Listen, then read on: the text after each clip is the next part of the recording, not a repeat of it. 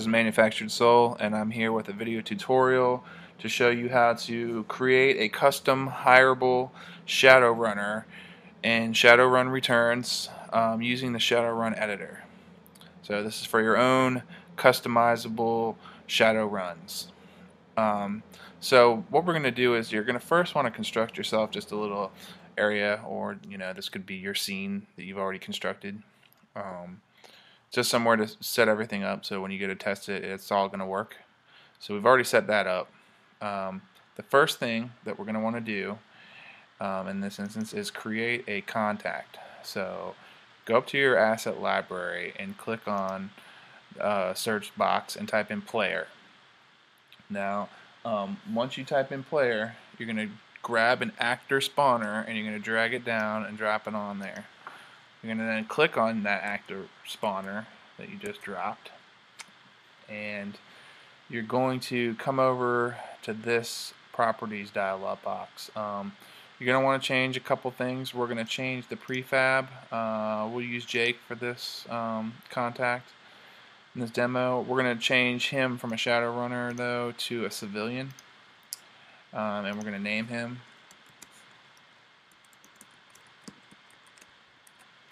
Okay. Now once you've done those couple things, go up to your edit character instance icon, click on that, and you want to adjust his base stats. You can. I'll just quickly make him a human shaman, move him up a little bit. We're going to need to choose a picture for Jake, so let's go in here and scroll until we find Jake. There he is. Choose him. So now we've got Jake's picture, and this is our basic NPC for Jake. So we're going to go ahead and save his NPC, and now once we've done that, we're still highlighted on him. We're going to want to go up to the edit prop interaction icon, click on Jake's, and choose him conversation as the interaction type. We're going to leave all this blank for now. You're going to come down to the conversation ID, and you're going to need to select a conversation that you've made. Now if you make a conversation, you'll see over there at the top left, I've already started a Jake conversation, and we'll look at that in a minute. But that is the one we're going to want to load. So go up to generic conversations, and then your conversations pop up there, so check that. You can tell Jake to face you when you talk to him by checking that box. Click OK. Okay, now you've just made Jake into an interactable actor spawner character. Now let's go take a look at this conversation real quick. I'm going to double click that, but if you hadn't made one, you would just click the gear and new conversation.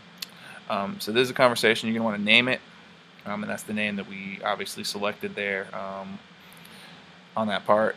Come in, type out your text. Basically, you're going to want to select this chain, click the plus, type Jake's first information, any GM information you might want in that bar, and then after that, we've got our response. So Jake's going to say, "Sup, chum, you need something." Jake's gonna, then we're going to say to Jake, "Yeah, Jake, I want to hire a Shadowrunner." You can see this A here. That's because there's an action tied to that, and take a look at that by clicking on conditions and actions, and under that we're going to make sure that actions, when this link is chosen, is selected to open hiring screen. And once we do that, go ahead and finish out whatever other conversation you want, click save, and then click OK. Now that's going to close out the dialogue part of it, and that's going to allow us to talk to Jake and have it trigger a hiring screen to hire our Shadowrunner. Now the next thing we're going to want to do is place out our characters. So we're going to place out a player spawner, and this one, and another one right here. So I'm going to rotate that one real quick.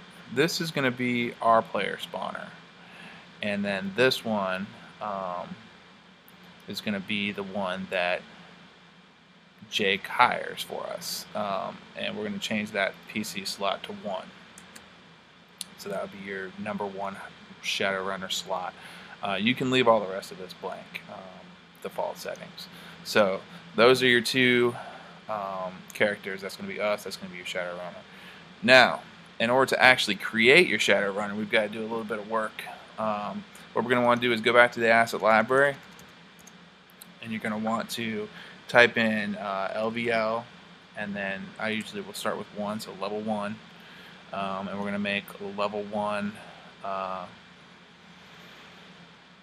Let's see, we'll make a level 1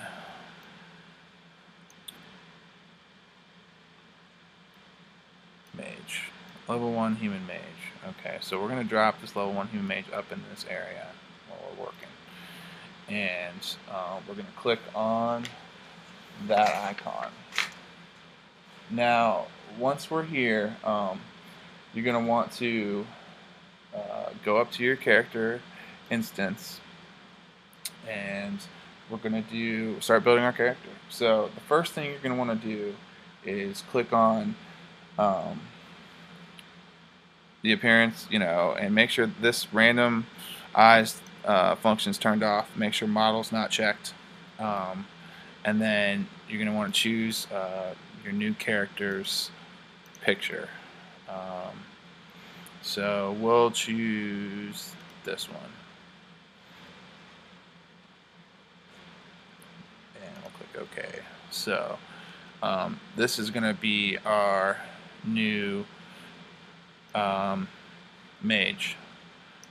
So what we'll do is we'll call him Takio,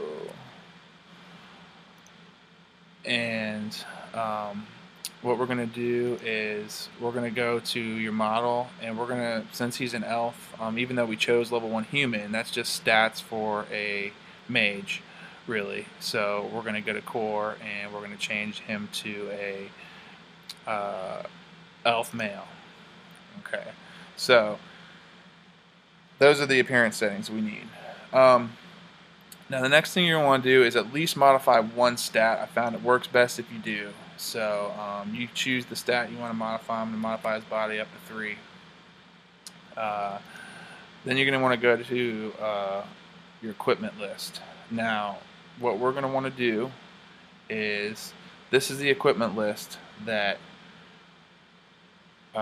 this character comes with. It's pretty decent, but if you notice, he doesn't have any armor, so he would spawn in his underwear. So we're going to want to add some equipment. So we're going to go to player outfits, and we're going to give him a mage slick.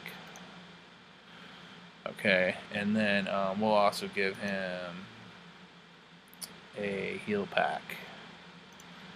Okay, so we're going to want to now click on this save, and we're going to want to name our character. So this is his equipment list, so we're going to name it after him. So we're going to name Takio as our equipment list. Click OK. Now go up to your equipment sheet and look for Takio, or your character's name, and make sure it's listed here. And then go back to statistics, and you're going to want to click on this save as character sheet option. When you click that, you're going to get this error warning. Click save. You're going to save it as Takio, same character name. Click OK. You've now saved your character sheet. So we've saved our equipment sheet, and we've saved our character sheet. At this point, what we're going to want to do is we're going to want to close character editor, and we're going to want to click on our hired actor, and we're going to delete that actor spawner. So delete it, and then you're going to want to save, and you're going to want to shut down Shadowrun editor completely. Okay, now we're going to reload the Shadowrun editor, and this helps refresh everything, and it just makes everything work so much more smoothly. So I'm showing you these reboots at exactly the times you're going to want to do them to get through this without having any real issues. So we reboot. We're going to scroll out, go back to our area here. Now the next thing we're going to want to do is go back to our asset library and type in player. Now you're going to drag an actor spawner out into your area, and you're going to click on it. Now what you're going to want to do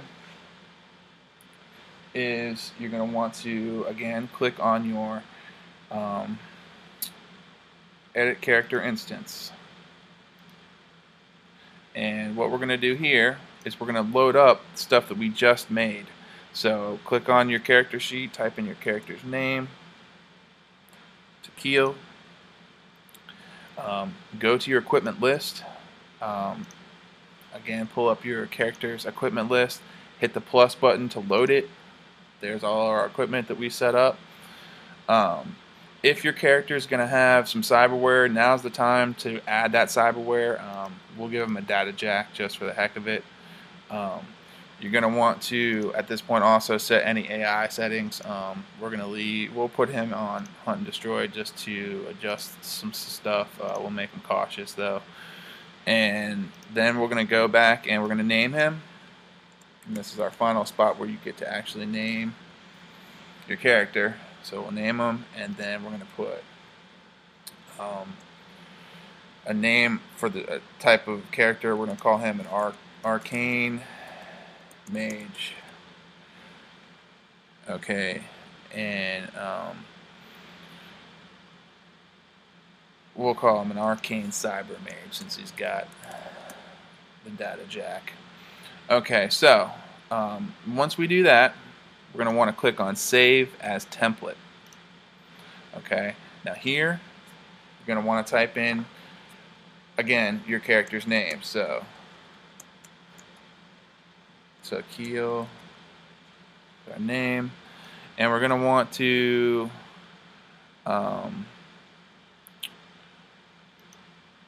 make sure that they're set as hireable, and then set our level to whatever level you want. Click override cost if you want to manually insert how much new yen it's going to cost, and then another basic tag, and on this one we'll just tag him as a mage, and we're going to click OK. Now that's just saved our template. So what we're going to want to do now is delete that actor spawner and save our scene. And again, we're going to want to go ahead and shut down our Shadowrun editor, and then go ahead and reload our Shadowrun editor.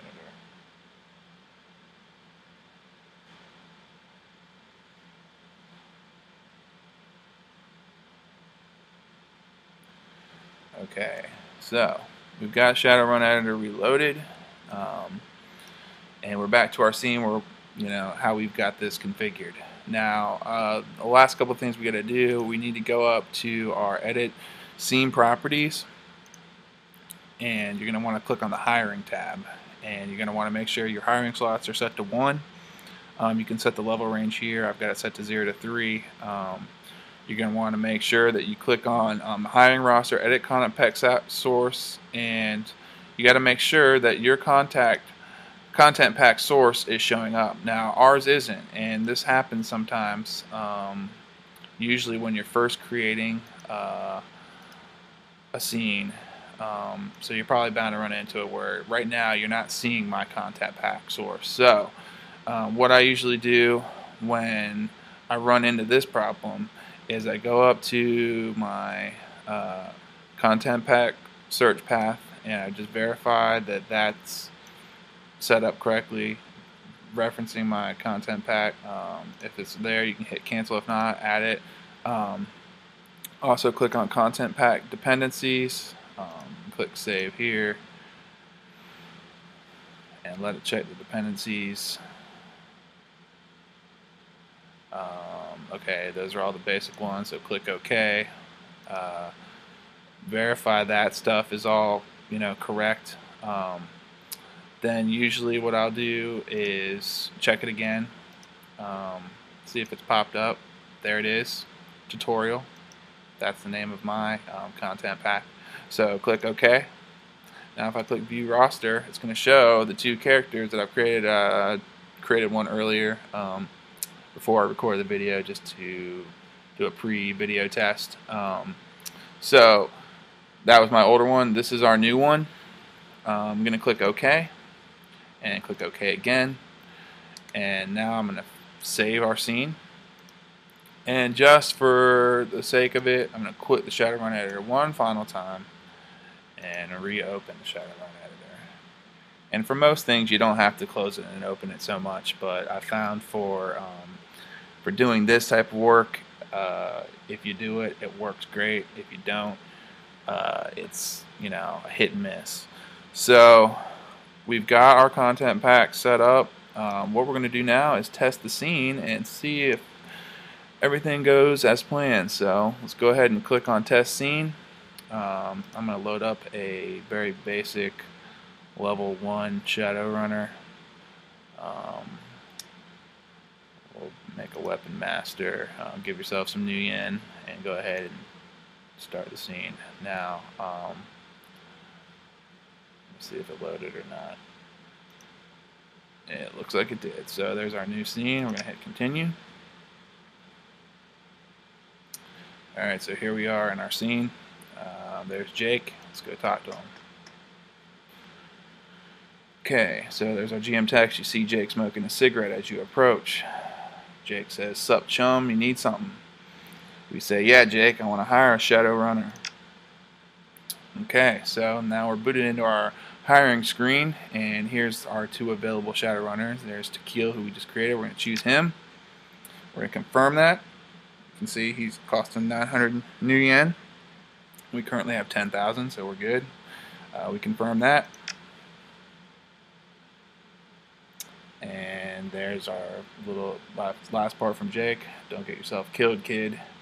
I'll try not to, bub." And so now this is Tequila. And as you can see, Tequila's got my back now, man. We're a team. We're going to be running around and doing a bunch of shadow runs together.